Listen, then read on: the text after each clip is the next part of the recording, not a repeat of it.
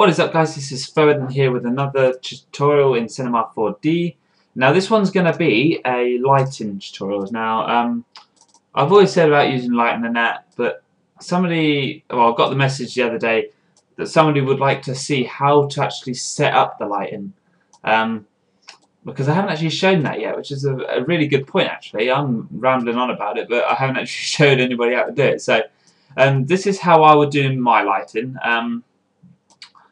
I would stick to area lights, just because they do give a good lighting setup, but it depends how you use it. Now, I'm going to run through a character, how to light a character correctly. Well, not correctly, but this is how I do it. What I do is I'll go and hit an area light up. Oops, I'll just turn off the auto keyframe button. So now I've got this area light, and the first one I would like to do is the key light. So if you want to just rename that key, and the key light basically is the main light that illuminates the model. So what I'll do is I'll just shove that up here and a bit to the right. So as we can see, there is light now on our character. The main light that we will see, because we'll be seeing the front of the character, obviously. If it was the back, then it'd be the other side. But yeah, so what I'll do is I'll just usually just rotate that just so it's facing down on him. Not compulsory, but I just like doing it. Acts like a spotlight, if that makes sense. So now we've got that, we'll add some colour to it. Now for the key light, it needs to be an orangey colour. Now this is where most people might get confused. They might go and then pick an orange colour like that, and that is way too dark. You need to make the colours really bland. As you can see here in the colour picker, oh, that don't even get bigger. Brilliant. But yeah, this is quite a bright orange, isn't it? So what we need to do is we need to take this pointer all the way to near enough the white side. Around about here, I would say. It's got a little bit of orange in it, mostly white. Maybe just a bit to the left actually. Make sure that is orangey. About there. And then hit OK. Now, as you can see, there is actually some orange on him. So the slightest light will illuminate. So I wouldn't overdo it. That's my advice. So that's our key light setup. What we'll do now is we'll set up our fill light. So we'll copy and paste that, rename it to fill, and the fill light acts. Well, the fill light's job is to basically diffuse the shadows. So what we're going to do is that we're going to put that on the other side, and slightly towards the side of the character as well, and a bit lower down. And we'll just rotate that so it's sort of facing him. I'd say that was good enough.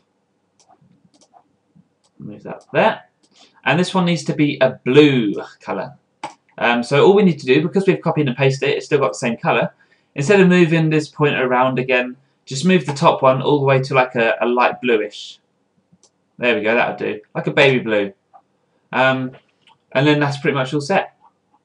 So as you can see here, we have our orange and then we have our blue this side. If I remove the blue, you can see the difference. All these dark shadows on the left hand side are being created by the fill light. The key light, sorry.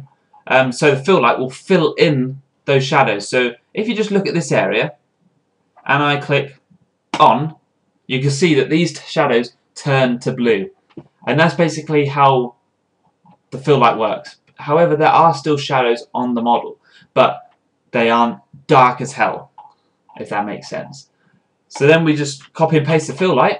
We'll call this back, and that's a backlight, and what we'll do is we'll just shove that directly to the back of the model. And the reason for that is because if I take this off, the model's completely black.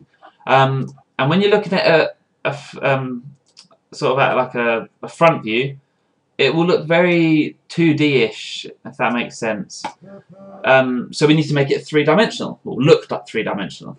So what we'll do is we'll position that just behind him, make it face him, and we will turn that to just a solid white. Now, it's from this point that you'll start to create your lighting.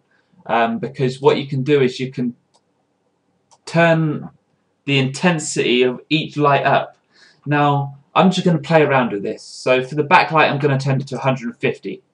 So it's quite bright. The fill light, I'll probably only go to 75%. And for the fill light, I might just keep that at 100.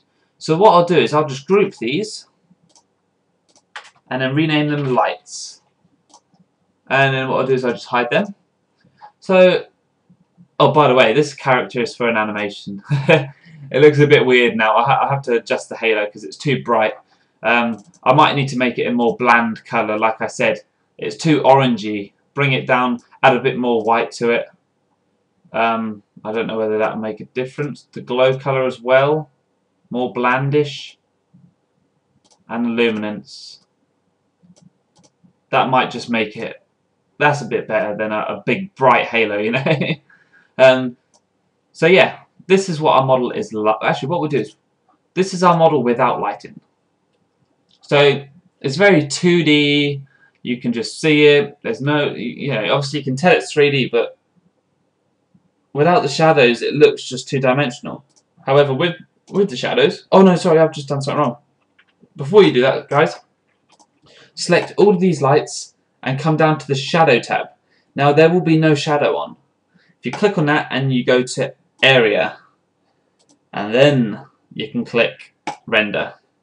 And then this is our model with lighting. Actually, you know what? You know, I'll just add a background on just so you guys can see. And then let that render.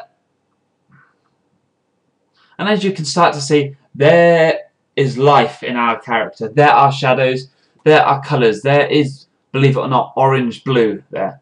But because I've turned the blue down, you know, it obviously diffuses these shadows. However, there is still shadows left, but it just diffuses them, brightens them up a bit more. But still, if you're not happy with the amount of shadows that are being created, you can always just go select all of these lights, come back to the shadow tab, and select the density and bring that down to 50%, and that's half the shadows. And you can just have a little bit of a play around, reposition the lightings, because if something's going funny on this chest, too much like black shadow on his chest, just start moving the lighting around, have a little play, see where, you know, what positions are good, what intensities, like the brightness of the colour, what the colour's like, how the shadows are like, and that's basically what you have to do. But the main key points is to have a key, fill and backlight.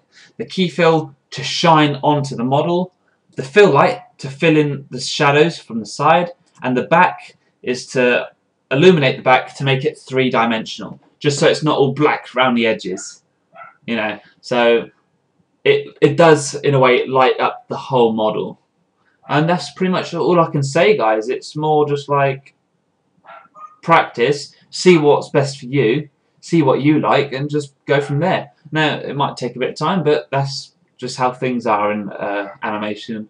You just have to develop the skill yourself. Just, you know, just the more you do it, the better understanding you get of it, which will help you in the future. So, you know, it'll be bloody brilliant if we can just do it and we'll learn it, and that'll be amazing. But for me, that's not the case, but for you, it might be, but you never know. So have a little play around. Please like and comment on the video, and I'll see you in the next video. Peace.